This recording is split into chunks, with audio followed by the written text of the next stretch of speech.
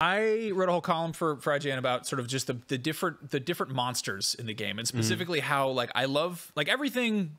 You know, what is it? Imitation is the purest form of flattery, and also there are no new ideas. Like everything comes from something, whether intentional or not. Yep.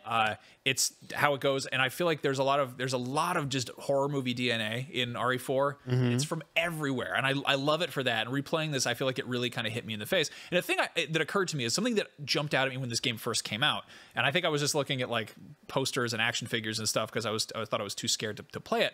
And the thing that was very odd is like previous RE stuff, you're like, oh, there's like it's like zombies and there's like mutant stuff. It all kind of made sense. And then this one, I'd see you know, Dr. Salvador, who's basically Leatherface, and then I would see like the Verdugo, which is a xenomorph, and I'm like, how do you connect these two? Yeah, like, how are they related? Like, how is there any connective tissue there? And the answer is that it's all the parasites. Like which is a wonderful like narrative leap of faith there that they're able to do that.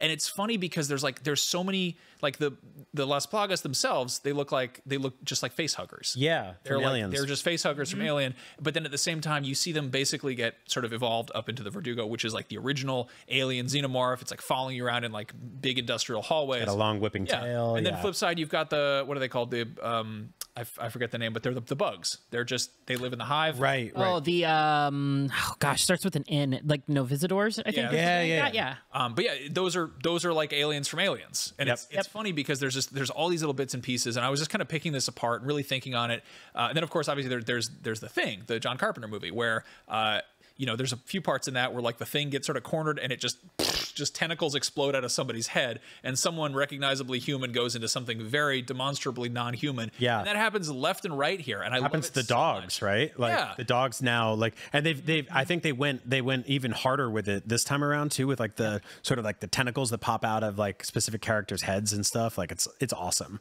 Yeah, no, I absolutely adore it. But I actually kind of stumbled upon a couple things that are, I feel like, lesser known Resident Evil influences. One of them, I was poking around. There is a 2001 Stuart Gordon movie called Dagon, which is an adaptation of a couple different H.P. Lovecraft stories that are kind of like congealed into one. But it's definitely more of a Shadow over Innsmouth story, which is that's a weird novella about a dude who goes to this town and it's full of like horrible fish people. And in the movie that they made, it was a Spanish production. So they changed Innsmouth to Imboca, which is, instead of like mouth, it's like mouth in Spanish. And it was shot in this Spanish fishing town. And that is where the Spanish villagers from RE4 came from. Like, it is like mobs of these dudes. And it's eerie how similar so much of this is to like beats you run into in Resident Evil. It also is like in that sort of 2001 era, they've got these like these logos for the cult that they're in.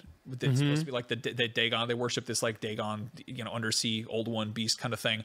But it's got this like vaguely try-hard kind of tribal aesthetic to it, which is just the same as the Las Plagas logo, where they've got these like it just looks like a little too tribal tattoo. It's got too many pointy edges. It looks like the Unreal Tournament logo. You know, it's just like a little bit. It's got that like late 90s spikiness to it. It's also got this like occasional jumps of really bad CG, which is really funny. Like Max and I both watched this movie over the week, and it's like it's interesting because it's like a blonde woman gets kidnapped by a religious cult, and they're, you know, they worship like monsters, and there's villagers that chase you around, but the protagonist is a lot more in Resident Evil terms, he's a lot more Ethan than he is Leon. I don't think we've ever had anybody this dweeby as like a protagonist. He's just this. He's like, excuse me. He's like trying to speak Spanish the whole time and just completely. Oh God!